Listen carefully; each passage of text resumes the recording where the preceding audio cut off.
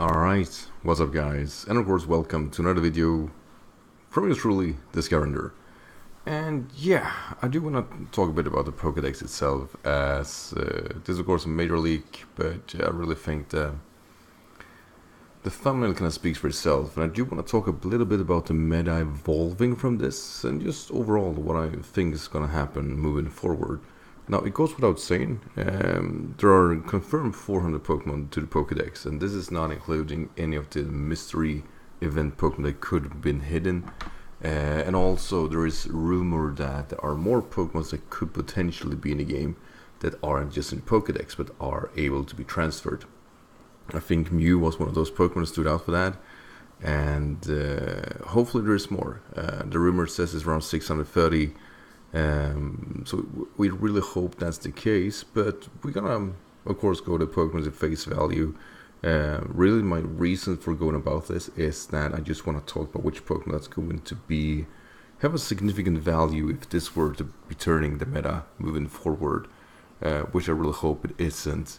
And also the purple colors are marking for Pokemon that are now, what do you say, new Pokemon in the meta.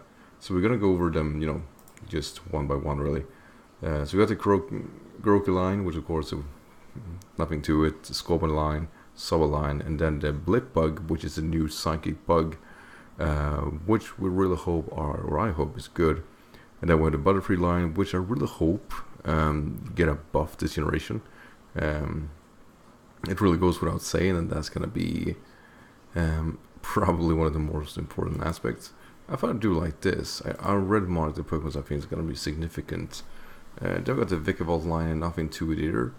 Noctowl and Hoot, definitely forgettable. And then we got the Corviknight line. This is something I expect to be. Oh, look, that'll turn great. I think this looks to be right. Corviknight due to it being steel and flying, that typing alone should be plenty, and more so since we don't get Skarmory nor we have Celesteela, so it's gonna hold its own quite right. So that's really great. And then we got Scovet and Treedont, which really haven't been too impressive. Moving down to Pidove, just jump that on Pheasant, nothing to it.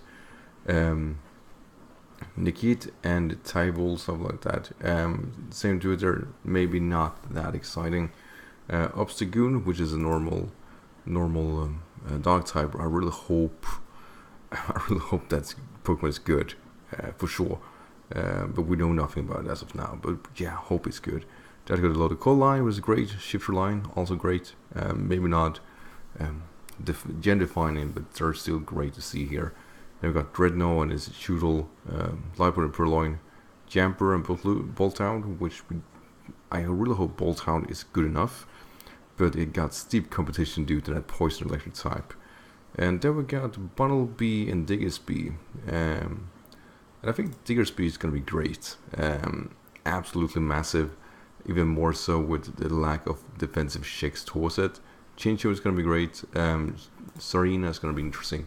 One of the few really viable rapid spinners, so that is awesome in its own right. Same with Wildplume, due to Strength Sap is going to be really good.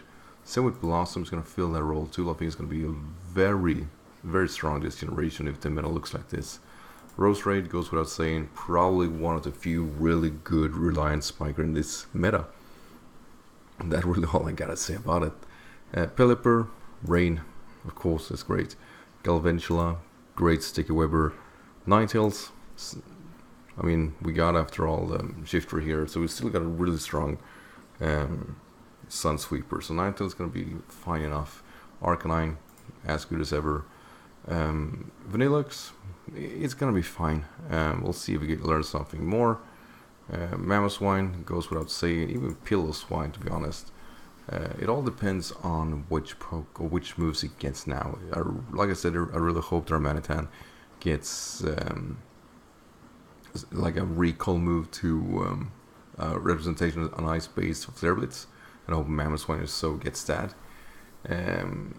Then we have Delibird, Snorlax, Lele, which don't care for Frostlass, as good as ever. Probably more so now the lack of ghost types in this generation. It's good enough. Claydol's awful, Crustl's awful, Golurk is awful, Musharna, nah. Satu could be interesting, one of the few Magic Bouncer. That's good enough. Beware didn't make that much movement or impact in Generation 7, so I don't think it's gonna do that this time either, unfortunately. Killer on Bombs, no, nothing to it. Quagsire, yeah. Quagsire looks to be quite this generation. The thing is, what made Quagsire less viable in Generation 7 had a lot to do with Bulu being just really significant. The Kartana easily, of course, forcing it out and defeating it. With both of them gone, it really is going to take a lot to make Quagsire go down naturally, and that's going to be interesting to see moving forward. Crawdont, I put it there. It's good enough. And then we got the Lee Shan top line. Hitmontop could very well actually between these actually been the more viable now, since we have no Talonflames. We really don't have any of those really high tier flying types in levels. So it's going to be a very light Rapid Spinner, and even more so now that, well, Rapid Spinner and DeFi could be, well, less viable. Clang Clang, I don't know. Can be a Vespiquen, as awful as ever. Bronzong is now a very, very lone steel psychic type now that we know that Metagross is not in the game. And a very good stealth rocker. Gardevoir still good enough. Then we got Drifblim, which, yeah, maybe not. And Gustflow and Elderflower know nothing really about. Cherubi and Sherim, same thing there. Skuntank, okay. No, Seismitoad, yes. Goes without saying, really. Seismitoad is great and Stealth Rocks and great dual typing. It holds its own. Then Machamp, it has its Galleria or the Gigantamax form. I was going to say Galleria form, but Gigantamax form. But I really couldn't tell you if it helps it be more viable or not. As now, I'm being a bit reluctant. It could be good, but yeah. And Gengar is always good. Gyarados, yeah, I think so. Though, you know, with both Mantine and that new water flying, I mean, they're all here. But of course, I think Gyarados plays on a different level, really do. Cloyster, as awful as ever. Molotech, great. Garbodor, I think, can have a significant this generation. Mainly because of its Gigantamax form, but also it is one of the few, much like Roserade, one of the few really solid rocker or spiker and toxic spiker, and that's great. Center scores, I can't say too much about it, but I think the defensive typing is enough to force some really nasty situation. Same Queen with the Roller Pole, the Colossal. Colossal don't have the best defensive typing, but for my money, it doesn't matter. I think that can be significant anyway. I hope so, at least. Dugtrio, Arena Trap, yeah. It was so good it got banned, so we'll see if it gets rebanned. Exegriddle goes without saying. Gigalith is awesome. Conkeldurr is, of course, better than Machamp in every way. So even if Machamp is here, you are actually loving Conkeldurr more. That really goes without saying. Steelix, kind of shaky on that one. Nah, I don't put. Neverline is really good. I think I saw the Swoobat. Nobody cares for that. But Steelix is around there somewhere. Then we got Arrokuda and Barracuda, which is the new water Barracuda Pokemon. Thing is, here I need to see more about it to make an opinion. Same way here with Berserker. It's the Viking Helmet Meowth or Galarian Meowth, but yeah, we don't know too much about it. I really hope it's good, but that's all I really can hope for. Ribombee, best Sticky Webber, should probably remain that. Ferrothorn is Ferrothorn. I mean, it's the best grass steel, hands down, since Kurskana's gone. Gorgeist, nah. And then we got the evolutions, and it goes without saying, like Vaporeon, Jolteon, Espeon, Umbreon, Sylveon, great Pokemon. I'm going actually to put Leafeon here due to Ninetales. I do believe Leafeon is a lot better in this generation, and this is all the 400 was going to use, mainly because its stab combination might be extremely crucial for the upcoming meta. So I'm down with this. I am absolutely down with this. Flapple and Appletune are the new Dragon Grass types, and we know nothing about it, but I could hope that they have some significant. Meowstic, forgettable. Slurpuff.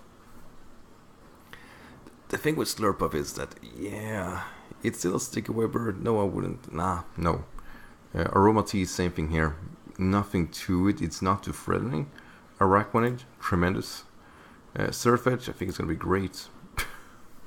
No joke. Since it's most likely going to keep Raybird, U-Turn, Leaf Blade, Knockup. It's going to be one of those Pokemon that has such a broad move pool as a whole.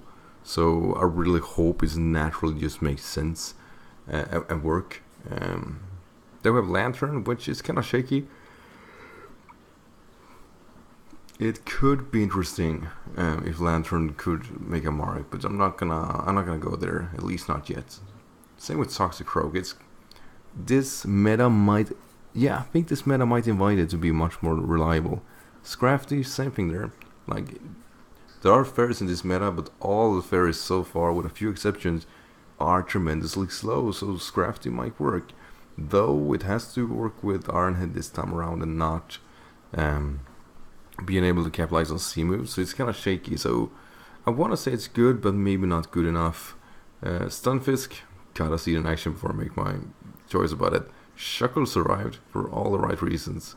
Wishcast, why though? Absolute threat. Let's see. Gastrodon goes without saying. Gastrodon is gonna be viable no matter what. More so in defensive teams, but consider we have one Pokemon that are tremendously tough to beat down. Gastrodon might be one of the few Pokemon that can take it all. So I think it's gonna be a high valued Pokemon for sure. Golisopod. First impression, this generation might not be as scary. Though there are a lot of combinations here that are benefiting. You know what? Golisopod works. Like Choice Band Golisopod is a big threat.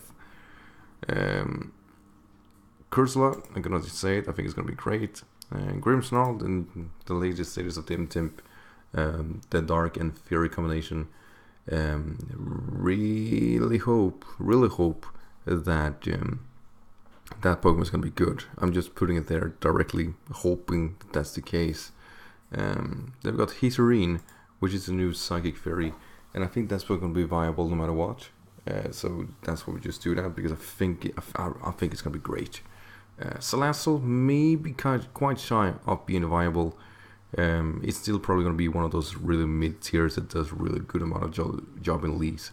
But as of now, I find it hard to put it there, mainly because of so many really strong water types survive this.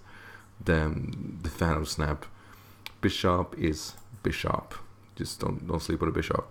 Fro and Sulk made it, which in its own right is quite good.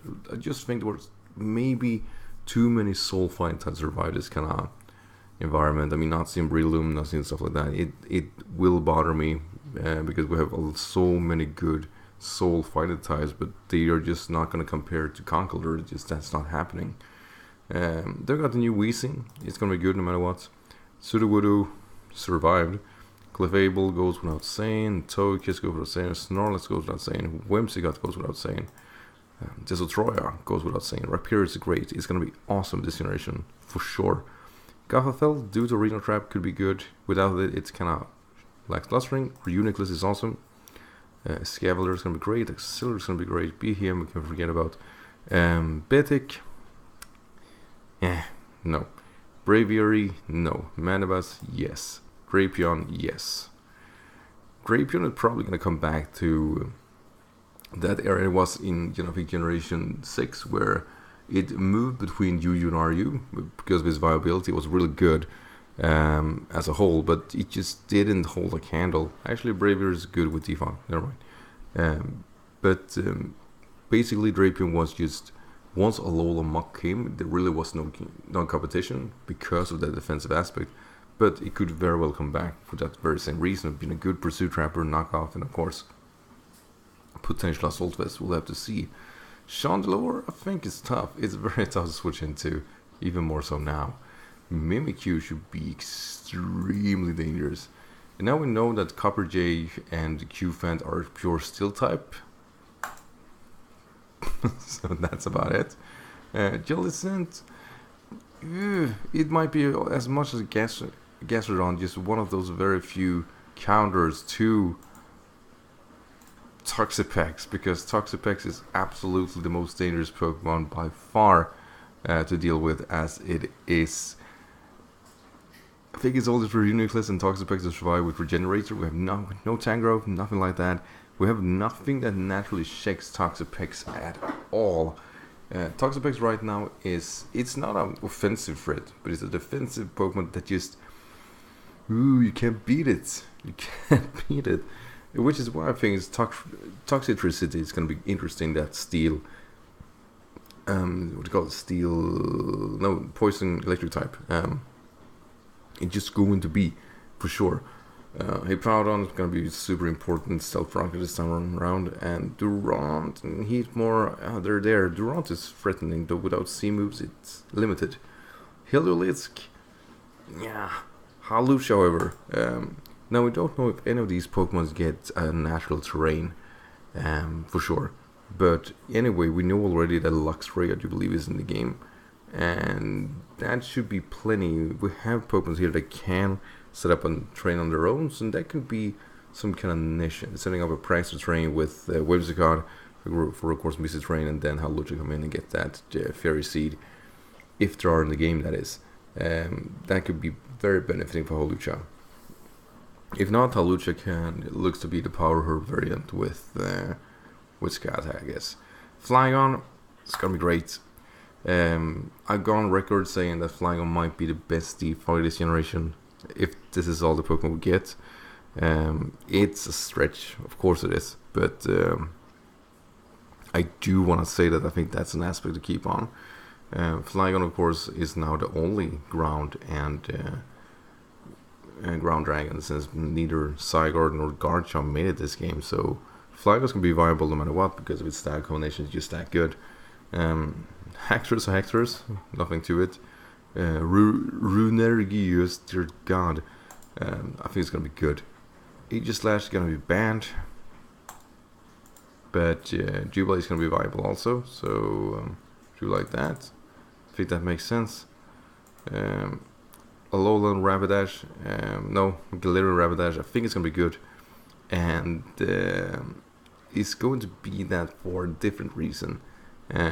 My reasons why Rapidash is going to be viable this time is because I think it's going to be either 105 or 115 in speed, and since we lack now physical psychic types that are viable, such as Medicham and Gallade, I think Rapidash is going to fill that void, and I think it's going to do that quite right. Poltergeist, couldn't tell you. It's Soul Ghost type, that's about it. Trevenant made it, so dear god, we have two ghost grass, so that's gonna be interesting. And then we got the Octopus variant here. I really hope they're good, I couldn't tell you, but it's soul fighting, there wasn't water, which was really unfortunate. And then we got the Perchurin, which is the new electric Pukamuga basically. And since it's a sea urchin, I think it's going to be a spiker. If it's a spiker, it's viable. They got Mantine. Mantine's great defogger, nothing to it. Wailord, I don't know. Avalugg, no. Delmise, probably a very strong spinner. This goes without saying though, that means we have, after, like, this is kind of awful, isn't it? Consider we have, of the 4 ghost and grass types, we now have 3 of them in this game. Decidueye, which is clearly the best one of them, didn't make it. But we have so many ghost types that didn't make it, and we have so many grass types that didn't make it. that this feels kind of rough if that's the case. Like I said previously, here, Breloom, Chestnut, that's a combination you want, or at least capitalize on, and none of them getting it. It's kind of bad. Lapper's not going to be workable as far as I'm aware, though it has that special move when it's Gigantamaxing. It works like Aurora Veil. So we gotta see how that works. Lunator and Solrock all depends on the game. Mr. Mime and Mr. Rhyme, viable, hands down. Darmanitan goes without saying, it's going to be viable. And then we have the Stoneyor, Escure, and Duraludon. Duraludon is going to be great. Escure, I don't know. Same with Stoneyor, don't know how they're going to replicalize on. Rotom is probably going to be one of the best T-Frogs in the game, if not the best. I said Flygon was probably the best, but Rotom Wash, regular Rotom, Rotom Mow, all of them are viable Stealth Frog, or I mean Defoggers, so that's great. Charizard, yeah, no. And then we got the fossil Pokemon, so I'm going to just do like this. I think all of them is going to be awesome. And that should be nothing to it. We'll see what happens afterwards. Steel Valley goes without saying. Tyranitar is viable. Hydreigon is viable. Gudra might be viable. Kamo is going to be viable. Dragapult is going to be viable. And I can't speak for the others here. Really couldn't. Oh, I missed Frostmoth. There we go. Togedemaru is going to be viable too, right? See, more Pico, Fetlings. Pazimia is going to be good. I thought I missed these completely. Seal is going to be great. Damn, I missed a lot of Pokemon here. I didn't mean to. Meewile is going to be still good. Sigilyph is going to be good. Lucario is going to be good. But yeah, so these are quite a few Pokemon I think is going to be viable. This, of course, is a complete DEX, and I'll actually post this picture down below together with the page on which Pokemon didn't make it. Because I think it's important to kind of capitalize on this.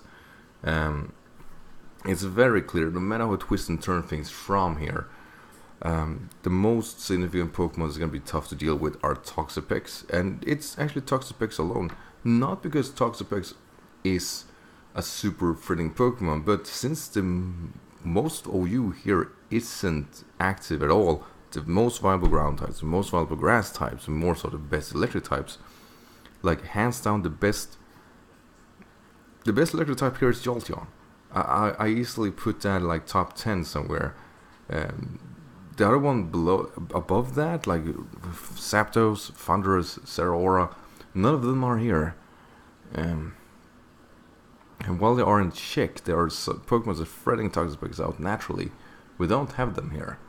And that could be extremely dangerous when you go against a Pokemon that are having a very easy time capitalize on moves such as Toxic Spikes, Toxic Scald, and Skull Burns. And of course, it's very easy to build with. Though Toxapex and what do you call the other one? Corviknight is going to be a great combination with the Skarmory and Pex was before it. And we have Clefable, we have Ferrothorn, we have Pokemon that just Quagsire, we have Stall that works naturally. Hopefully we have wall breakers that deal with them in contrast quite well, but that's the thing, we don't know that yet. Though I argue that Toxicity, the electric poison type with Inner Power Fire, might very well cover that whole issue alone, but definitely needs a massive plant combination with there.